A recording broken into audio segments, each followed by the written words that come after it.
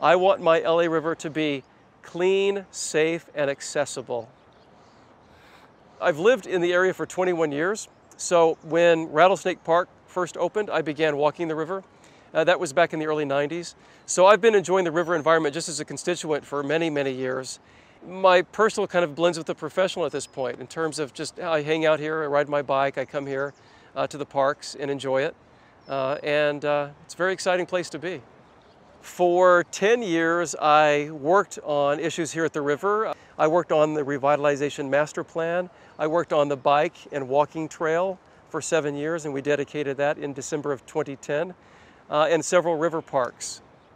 I would envision a riverfront district involving the constituents here in terms of putting the vision together, and I know that that's what you're doing, and that's a great thing.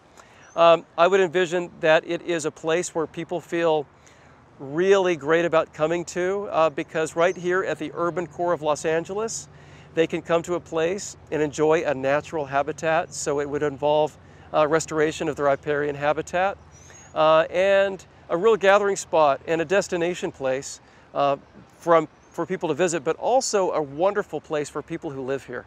We're going to get a new pedestrian bridge in Atwater Village just north of here, and it's south of the Hyperion Bridge. The Hyperion Bridge, which connects Silver Lake with Atwater Village, is about to get seismically retrofitted. But as a community benefit of that, we're going to build a new footpath so people can safely cross the river at its most beautiful juncture, south of the Hyperion Bridge. So I'm very excited about that. So I envision a place here at the river where we can bring people safely across the river at different points, all up and down, so that we can increase circulation on both sides of the river, build more pathways on both sides, and even a horse trail from Griffith Park and North Atwater Village, where the equestrian center is. We can really bring the river back to life on its banks and right inside it with the kayaking and canoeing, and really have a destination place for recreation. When any community improves, there's always a trade-off. And I've been talking to constituents in Elysian Valley for months. And everyone knows that change is coming, but we just have to make sure that it's the right kind of change, that people who live here and have a stake in the community can help shape. But everyone knows that it's going to be for the better. We just have to make sure that we plan ahead, that everything we do is in consideration and with sensitivity toward the residents and businesses here. But I know we're going to do that because that's how we've really begun to carry things forward here.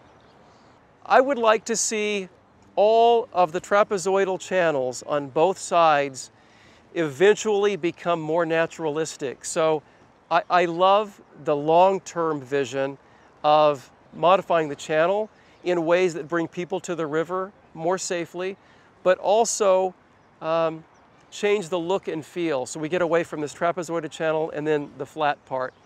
So I'm looking for infrastructure changes that can accommodate the great floods, because they're still going to come occasionally, but also during the vast majority of time when it's not flooding, that gets people here so we can enjoy it to a larger extent.